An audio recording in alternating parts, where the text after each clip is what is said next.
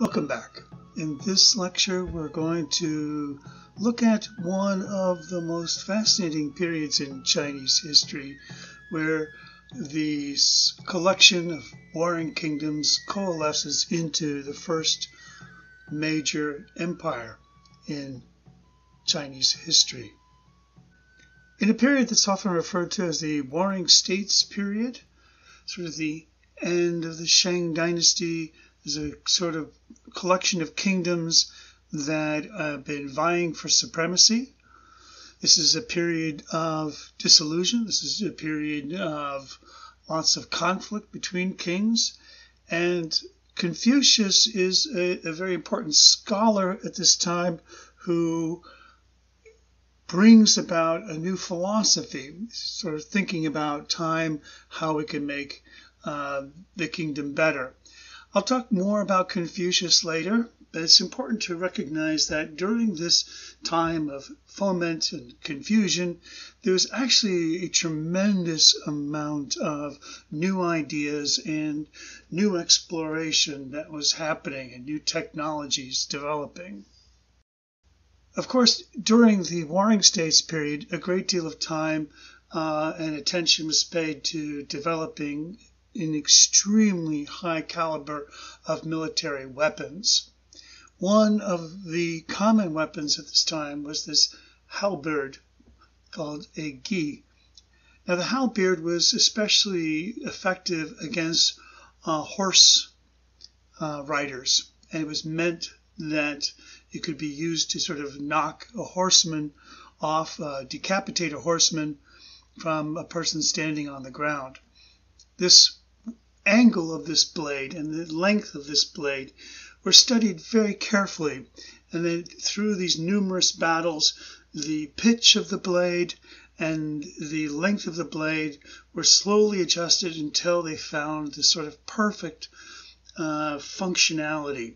And this is part of what makes this period very interesting, is that there's a sort of resurgence of interest in practicality, in functionality, and a very close attention to product liability, making sure everything that came out was the best possible thing. And there's a sort of return to this idea of precision and control. We can see this in the transformation that takes place in the metallurgy around the bronze casting that was used in earlier periods as religious vessels for honoring the ancestors.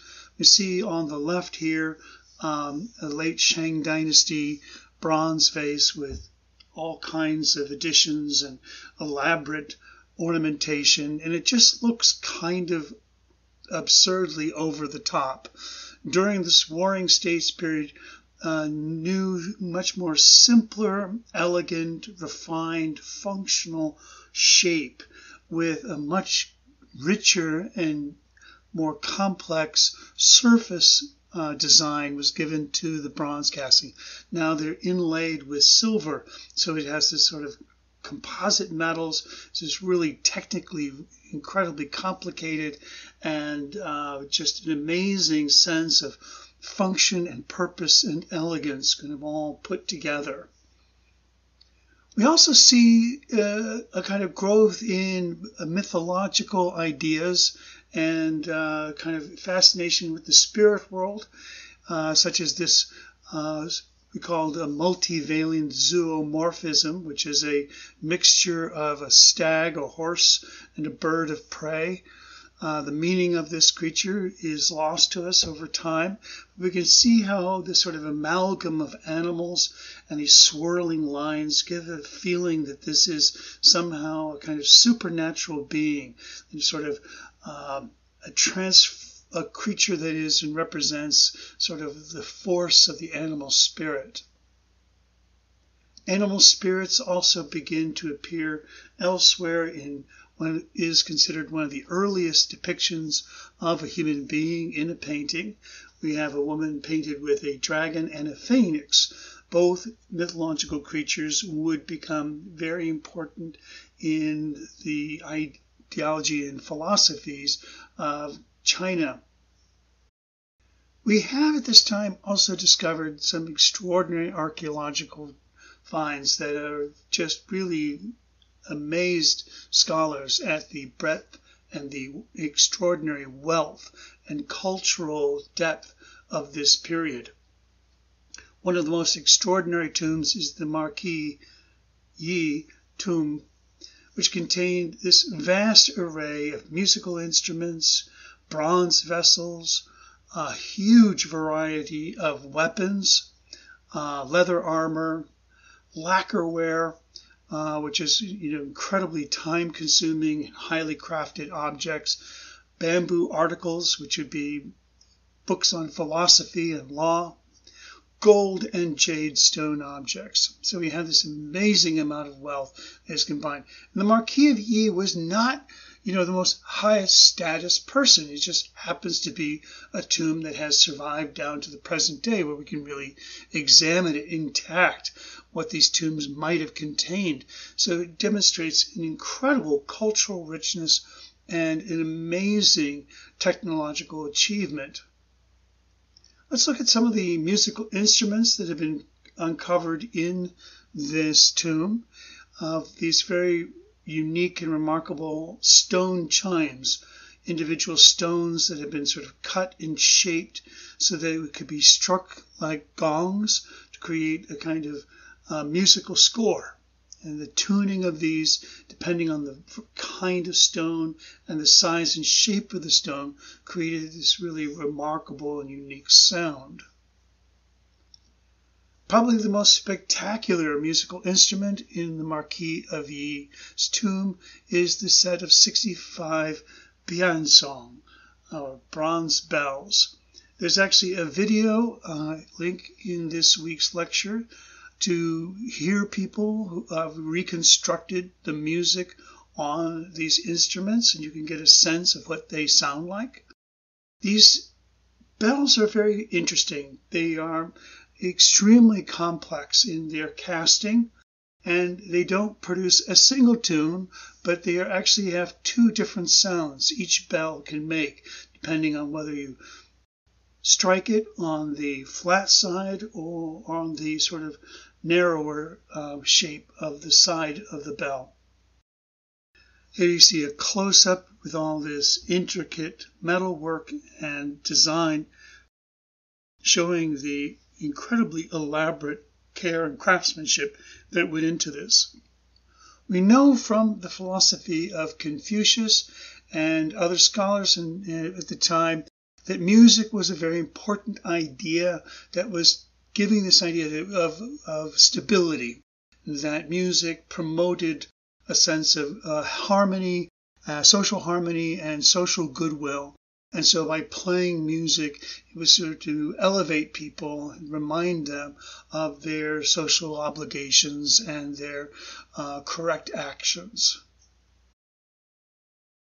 The Warring State period eventually coalesces into the Qin Dynasty under the leadership of this megalomaniacal leader Qin Shi Huangdi, who brought together his absolute legalist doctrines where everything had to be followed to the letter.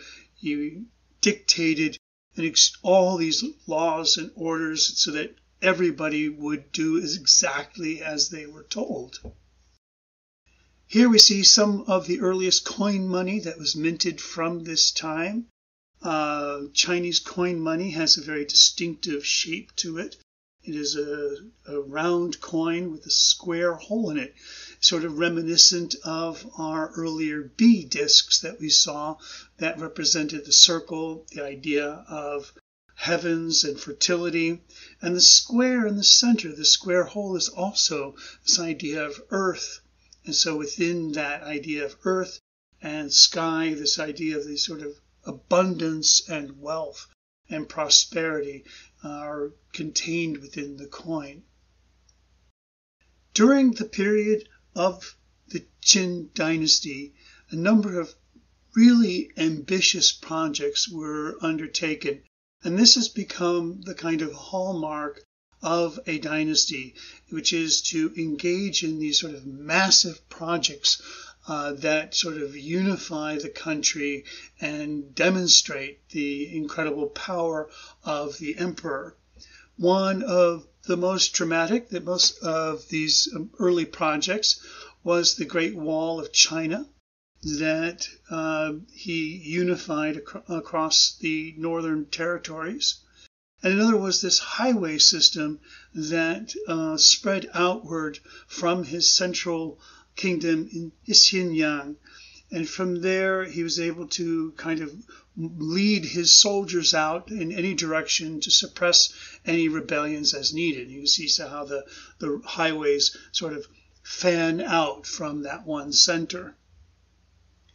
The road designs in the Qin Dynasty are really remarkable, and some evidence of them persists down to the present day. You can see in this Qin Dynasty road in Hebei province, there is a pair of grooves that have been dug deeply into the ground. The grooves are meant so that the chariots would sort of fit inside the groove and they could ride quickly along the road, because all of his vehicles had the exact same axle lengths.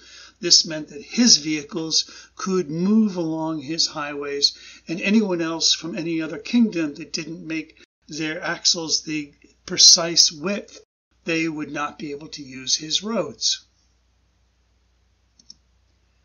As I mentioned before, the Great Wall of China gets its origins from this time.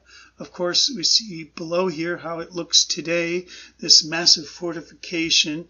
Much of what that comes from much later dynasties, such as the Ming and the Qing dynasty. But in reality, its origins were just this kind of earthen mound, a kind of bulwark, or with some signal towers and garrisons along the frontier. The idea was to define and defend against the invading barbarians, as they called them, the northwestern cultures of the Mongols from the interior of Siberia and then that region. The wall also had played a very important role in Qin Shi Huangdi's term as a way of kind of defining what is China. He could argue that anyone south of the wall was in fact part of their territory and that they could tax them.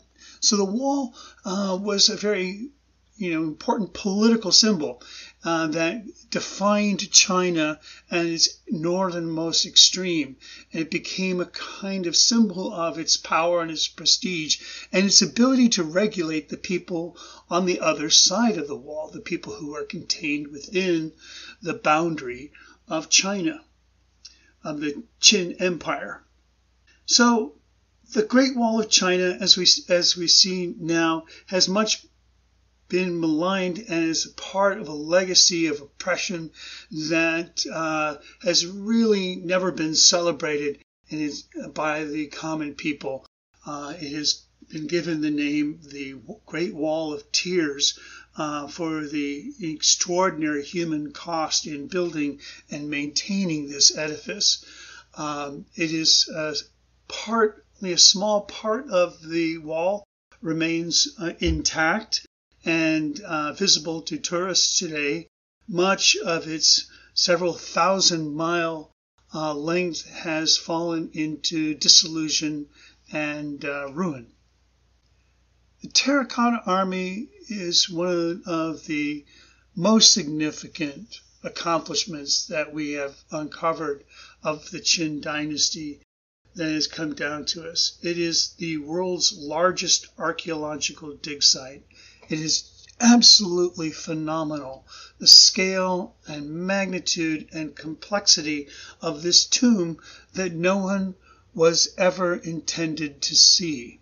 This was going to be the burial mound that honored the late Qin Shi Huangdi, and he began building and working on this before he died.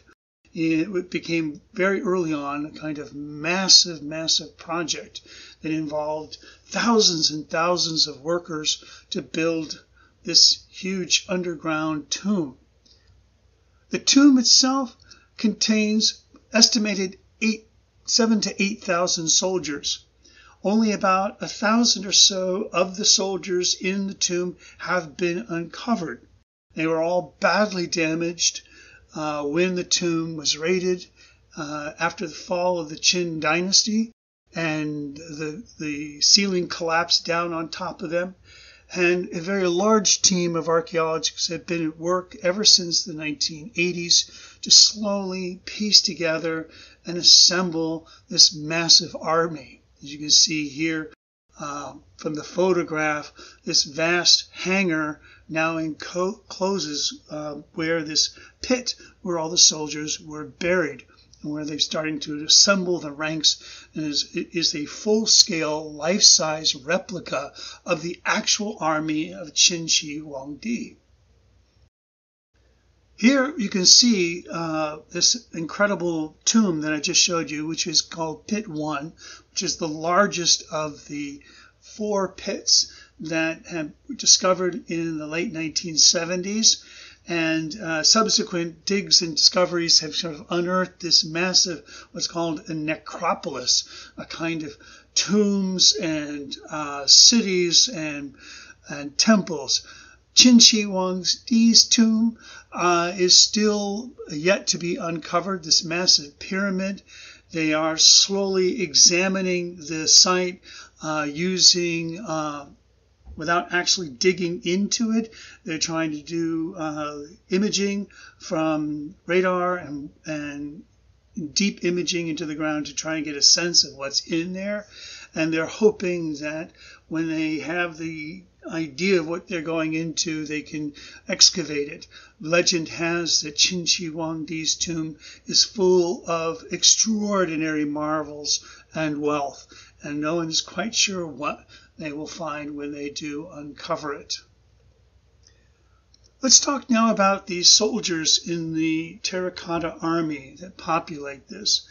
You can see here a general in the army, and by comparison, in the center of the picture, I have put sort of normal human proportions so that you can notice how the upper body of the general has been given a kind of extended proportion, and the shorter lower part of the body giving them sort of towering stature, making them sort of stand out. This stylization is very interesting in comparison to the ordinary soldiers that make up the army, whose proportions are much more naturalistic. This is the thing that's also very remarkable, the incredible naturalism. All of the faces of all of the soldiers in the entire army are unique. They're sculpted with an incredible precision and human details in their clothing, their dress, their armor.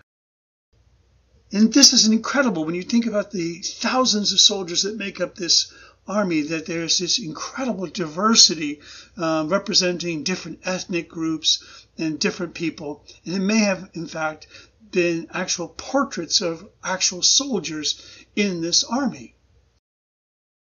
We can see the way they built this army was through a series of sort of molded pieces that were assembled in a kind of assembly line factory, like, Henry Ford's idea of building the Model T. They were doing that 2,000 years ago, way back in China. They were kind of going in with these teams of artisans, with specialists who would focus on the details, and workers who would assemble these in this massive way and then put them together and build them up and then fire them. So you can imagine just the amount of the size of the kilns and the way in which they were able to put this all together to create this incredibly realistic portrait of his actual army. Here I had a chance to see some of these soldiers up close on 2 different occasions. There was an exhibition I went to in Honolulu, and then more recently in Chicago, there were a number of soldiers on display at the Field Museum. If you ever have the chance to see these amazing soldiers. I highly recommend it. It is just incredible. It's like looking at a portrait from the past, from a civilization 2,000 years ago. The soldiers are slightly larger than life size. So the figures here represented are about 6 feet tall, and they have this imposing stature about them, with this amazing realistic hairdo and stylization. Notice in these two faces here the differences between something as simple as the ears. There was about 18 different varieties of ear that were sculpted into the heads, and beards and mustaches and special hairstyling was all given to the incredible variety of soldiers. I also want to point out a couple other important facts about these soldiers. Here is a general a model of what they probably looked like when they were first created. The general on the right here has been painted, and this is something that they've begun to discover as they've been unearthing these. They found techniques of using chemicals to re-adhere some of the original paint on the soldiers, and they're getting a better idea now of what these soldiers wore in their clothing. And what's so incredible about that is that you imagine not just were these fired and assembled, but each one of them was painted with this amazing realistic detail. The other soldier I want to point out here is a soldier with no armor or no weapons. Now, sometimes these are referred to as archers, but there is not found anything that would suggest that they actually had bows or arrows or anything like a quiver of any kind. And so another theory is that these soldiers were specialists in martial arts. You can tell by the way they stand. You notice how that one foot comes forward in a sort of T fashion. This is a sort of classic martial arts pose that this figure is standing in. And these soldiers, it is believed, were a special part of an elite corps who would charge into the enemy's ranks and use the enemy's own weapons against themselves. Another note about the coloration. There's an incredible array of colors in the soldiers. They are painted in ways that suggest they were brightly colored and meant to be fierce and terrifying and sort of look large and imposing by having these sort of splashes of extraordinary color all over them. These colors are also remarkable because many of them include brilliant blues and purples.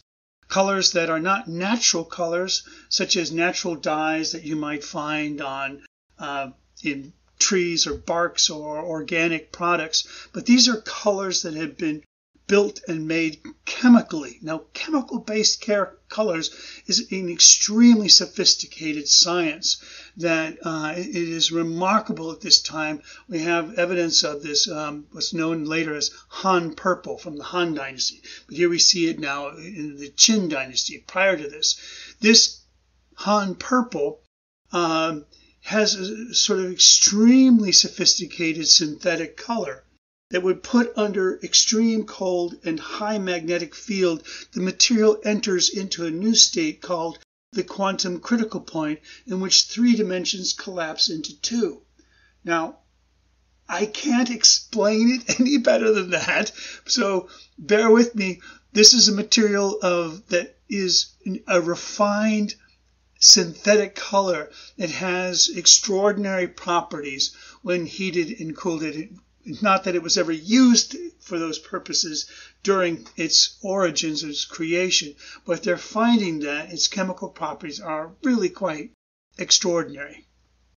We also see in the army horses, chariots. All of the soldiers had actual armaments, had actual bronze weapons, and we have these incredibly complex crossbows. They had invented the crossbow with these bronze fittings long before anyone else in Europe. We also have another pit which shows figures that are part of a troupe of actors and entertainers. And this is sort of this giant figure of an acrobat that may have been the base of a human pyramid. And so the temple was meant as a way of creating a kind of copy of all the things that Qin Shi Huangdi enjoyed during his lifetime. Now, the purpose of this tomb is not fully known, but the idea that has developed over time is that Qin Shi Huangdi created this tomb as a way of, one, encouraging this idea that he was a grand and powerful emperor in the afterlife, but also it was a shift away from Shang Dynasty projects in the past. In funerals in the past, soldiers and servants might be killed to follow the emperor into the next life. And this new idea of creating a ceramic model of the soldier instead of killing an actual soldier was a way of kind of reassuring the soldier that their sacrifice in this life would not require them to make a sacrifice in the next life. And that's why so much time and attention was put to this magnificent tomb that no one would ever see. The Qin Dynasty was an extraordinarily brief dynasty. The brutality of Qin Shi Huangdi, followed by an incredible series of natural disasters which made the people believe he had lost the mandate of heaven. There was no stability, there was no order, chaos had reigned. And as the rumors of the emperor's death began to spread, then the peasants rose up and they had lost the, quote, mandate of heaven, Tianming. The mandate of heaven means that the emperor has the right to rule and rule absolutely as the one person who has that closest link to the gods and who is going to be the fulcrum point of all the blessings from the ancestors and gods down to all of his people. And he has this very key role, and it is mostly women, okay? There are very few exceptions to this. And the emperor is going to have this unique role until there is a loss of prosperity, a loss of wealth and stability. And at that point, it is considered the responsibility of the people to overthrow the emperor and establish a new dynasty that has the mandate of heaven. And so we see in Chinese history these dynasties that last for decades, but more often about 200, 250 years, and then they fall into dissolution and are sort of remade and reborn. The Han Dynasty that followed after the Qin Dynasty took as its example, as a kind of the Qin Dynasty as a negative example. The Han Dynasty was very critical of the extreme attitudes of legalism in the courts of Qin Shi Huangdi and began to promote a more humanistic ideas about stability and the order. Then they took on new projects with greater concern for the people that they were ruling over. Here we see a soldier from the Qin tomb. And what's interesting is if we compare this practice of creating ceramic figures, that would continue on in the Han Dynasty. There was not so many soldiers made. They instead began to include domestic servants, but there was a sort of rejection of this sort of life-size, realistic tomb sculptures that were so prevalent in Qin Shi Huangdi's tomb. Instead, much smaller, more stylized, Less human-looking figures began to appear in the tombs, more childlike. And then later on, a complete movement away from figures at all, and again just showing the examples of wealth, like a model of a farm or the clay house or tower, which represented a person who was landed gentry. So all of these things began to change as people considered the Qin Dynasty sort of the negative example that they had to reject in order to promote stability and peace in their kingdom. Here's our review quiz. Question 1. How did the tomb art in the Warring States period differ from the Qin Dynasty? Question 2. What changes did the Qin Dynasty bring to China?